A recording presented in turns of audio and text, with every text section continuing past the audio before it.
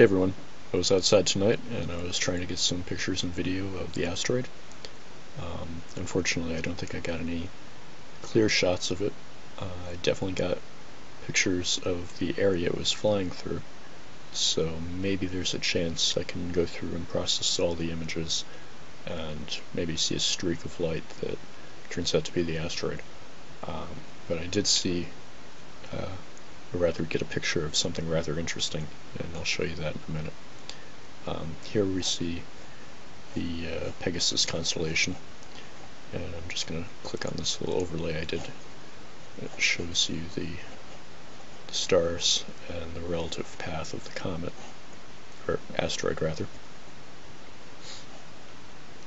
So you can see that there, and I got this one image that has something in it that I really don't know what the heck it is.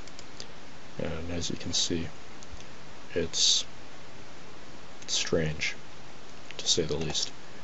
And I'll just click on the overlay again, and that's where it is relative to everything else. And I really don't know what to make of that. Do actual size. And this is not photoshopped.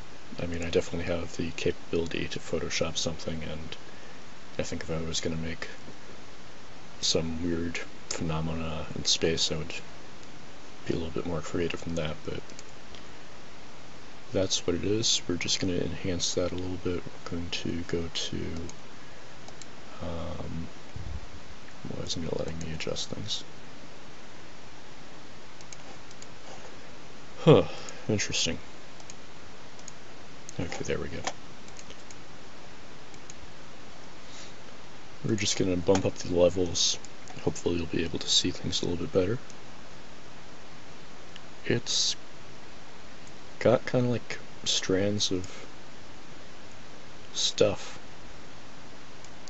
I don't want to say light because, I mean, it's not traveling in a straight line, and there's multiple things going in multiple directions.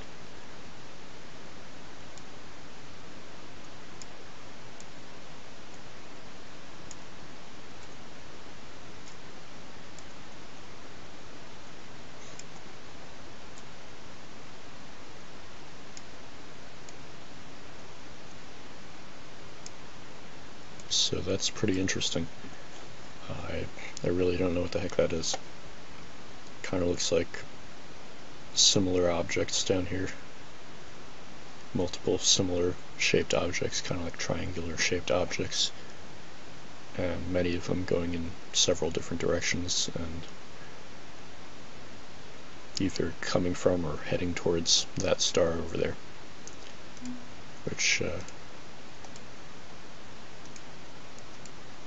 I'm not sure if that's Mercac or Alpha Andromeda.